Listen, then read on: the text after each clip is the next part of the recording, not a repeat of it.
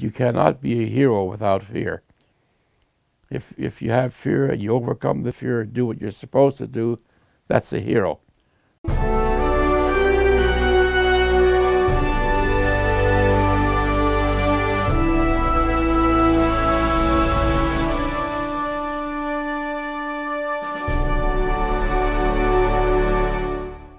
I'm Dick Donald, World War II and Korea. I was on the DE-416, Destroyer Escort.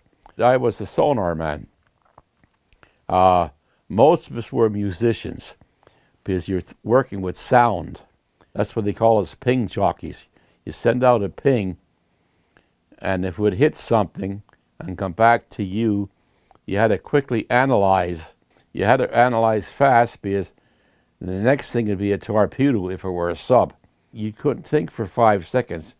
Make up your mind, good sound or not, hit the button, and you've saved the ship maybe. We spent most of our time in the Pacific hunting for subs, Japanese subs, fighting kamikaze planes, where these people were taught only to take off, never to land. Once they took off, they weren't coming back. What does that make you think of? Well, the answer is 9/11. Those fellas want no part in landing. We're off 10 miles off Iwo Jima, 10 miles out at sea. We had the whole fleet with us. We were bombing Iwo Jima 24 hours a day. You almost gave up coming back. We were being attacked every morning at dawn and every evening at dusk. We had 75 kamikaze planes attack us. It's a Bismarck C. That was the one that we used to escort quite often. That got hit, and 2 hours it was gone, sunk. The Bismarck C got hit at 6 o'clock, right alongside of our ship. It was right by it. We were right alongside of it. All of our training went out the window. The kids were running around the deck like chickens with their heads off. I asked the captain, could I go down and try to get these people organized? And he said, yes, do it. And we got down to this chaos, and instead of doing something, I joined in the chaos. I ran to the back of the ship without thinking and jumped into the water to rescue guys. And as soon as I hit the water, fear took over. I'm thinking, the Pacific is shark infested. I thought about the sharks. I'd hear a scream now and then and realize it was shark. All kinds of noise, guns going off. Remember, you have tons and tons of powder. You have torpedoes. Torpedo planes exploding on the main deck. These guys are swimming towards me from the carrier. I'd go out, I'd get one, I'd bring him into my ship, and the guys would help him aboard. I must have maybe picked up 10 guys. And then all of a sudden my attention came to the bow of the carrier. This kid was hanging on an anchor, and he was stark naked. And we had our searchlights on him, and his skin just looked like the whitest of ivory, just a young kid. And our gunnery mate was trying to get him to let loose, and there was people in the water to rescue him, and he'd scream back, I can't swim.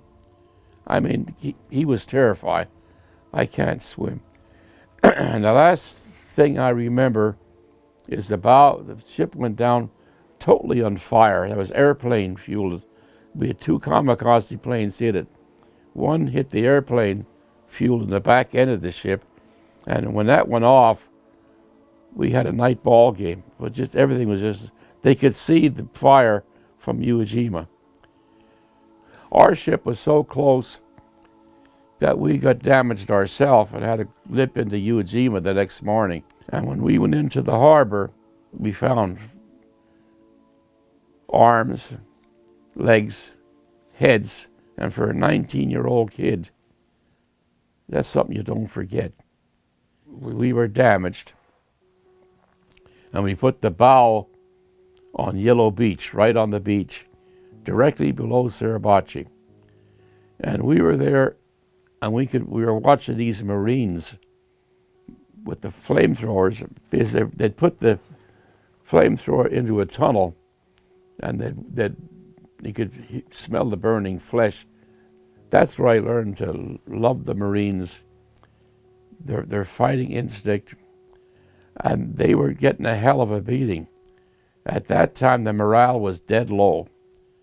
And during that time, up goes that flag. The Marines took off their helmets, they start cheering. We start blowing the whistles on our ship. I'm 19, it's my 5th invasion, and for the very first time, it really hit me with tears in my eyes. That flag was absolutely beautiful. The sun was as bright as could be, and here's this flag on top of the mountain. And it hit me why we kids were willing to die for that flag. And over 400,000 of us never came back for that flag. That's the love we had for the flag. We had tears in our eyes, a lot of us kids, for what we went through and what the Marines were going through. Naturally, we'd have to feel some emotion.